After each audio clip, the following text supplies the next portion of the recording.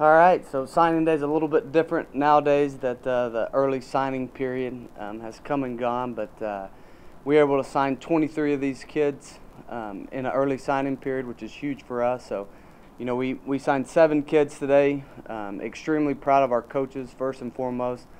Some of our main factors in recruiting this year is we wanted to get smart kids, number one. I wanted kids with high academics.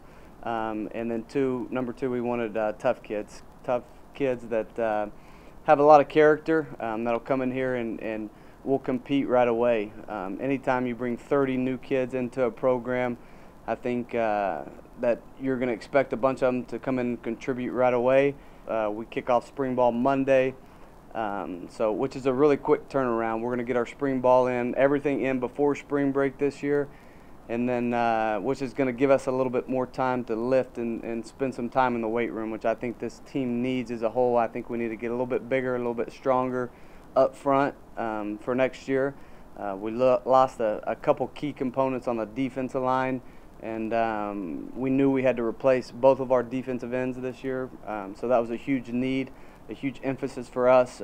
Thought we did that with some junior college kids. So we'll add those guys in the defense line. They'll have to play. The first game against UTSA in the Alamo Dome, you'll see all 3 of those kids go out there and get significant reps for us. So it'll be key for us to develop them over the course of the next 6 or 7 months. Then the next thing we wanted to focus on is we want to keep some of this local talent here in San Antonio. We signed 4 kids from San Antonio. Really excited about all 4 of them. I think as time goes, that's what we want to do. We want to shoot for anywhere from 4 to 6 kids per year from the city, and then even take that further and take it into Central Texas. When you add all Central Texas together, we signed 7. So, like I said, when I got this job, I think Central Texas is under-recruited. I think there's a lot of great athletes in the city of San Antonio, in Austin, in San Marcos, all those areas right there. So excited about keeping some local talent around. I think that'll help us continue to draw better crowds and have people in San Antonio come and cheer for some of the hometown kids. And so really excited about what we were able to put together. Altogether, we signed 16 kids on defense. That's 7 defensive backs. A bunch of them are mix and match guys, have the length and the size and the speed to play either corner or safety.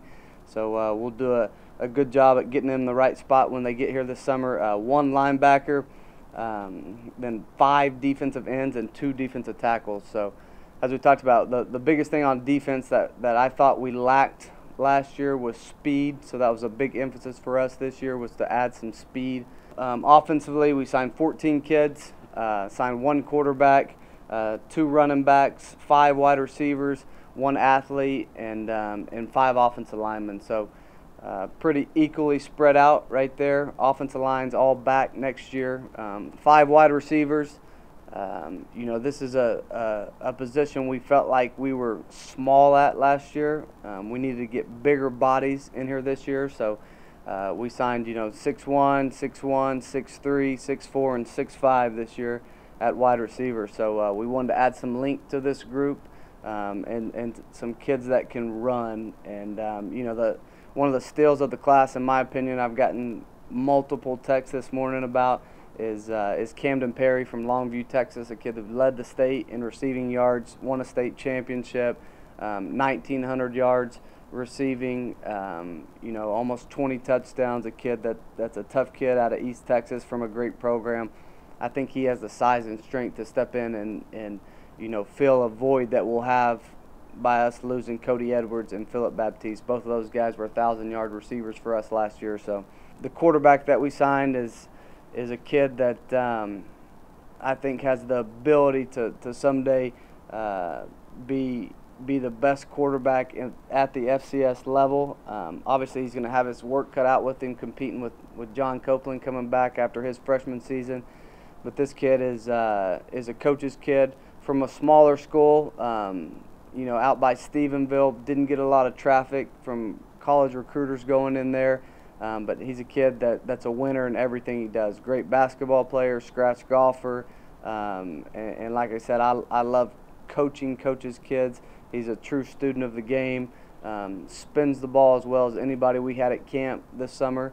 And I think at camp, we had 10 guys that are going Division I, different places this summer, and we had him graded as the #1 guy coming out of camp this past summer. So really, really excited to get Kevin Yeager here this summer and have him push Copeland and Brophy throughout the summer and fall camp.